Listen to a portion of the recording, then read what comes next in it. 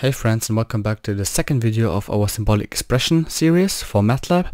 And in this episode I want to talk to you about how you can simplify and prettify your equations. So let's jump right into it.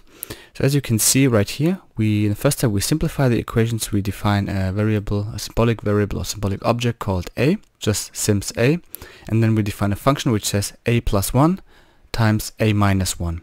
And then we want to simplify this function 1 that we have defined.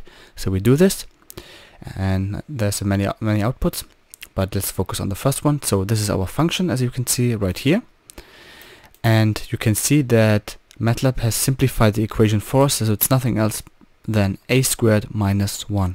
So very convenient to use. In case you have like a big expression and want to use simplify on it, you can just do that by typing in simplify and then your function. Moving on, now we will apply this on trigonometry. So we also define, we again define a symbolic object called x, so sims x. Then we define our function 2, which is cosine squared plus sine squared. But you have to make sure that this x is in brackets, so that we have an actual function. And this is nothing else than a trigonometric identity, and you might know it from school or from university. And if you simplify this equation, you will see that this was our initial variable function 2. And if we simplify this, we get 1. So MATLAB knows exactly this trigonometric identity, and we get 1. So moving on to fractions, if we want to prettify an argument, so function 3 has been defined here. As you can see, it's nothing else than this line here. And if we say pretty function 3, MATLAB gives you the whole expression in a more easy to understand notation, as you can see. So cosine of x to the power of 3 minus 5 divided by 5x plus x to the power of 3, or x cubed.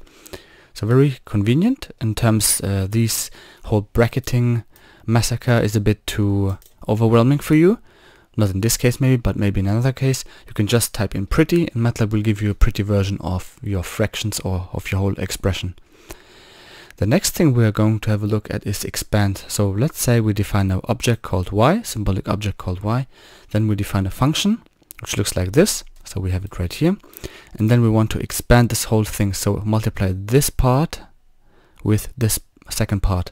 And if you type in expand of this function, you get the whole expression, as you can see right here.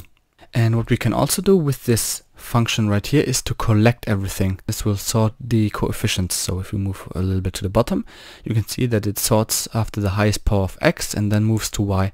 So x cubed right here, x squared, x, and then we have y. So that's how we collect. And if we type in collect y, so the function, then separate and then the variable we want to collect everything with. So it will start with y and then moves on to another variable. So if we want to have a bracket, let's say with where every y occurs, but move it out of the bracket, we can see that these variables are dependent of y, but this has been put into a bracket, and here's our y.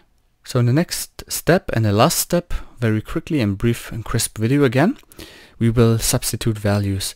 So we say x equals 1 and we say y equals 2, and then we take our function 4 that we have defined right here. So this is our function 4, as you might remember.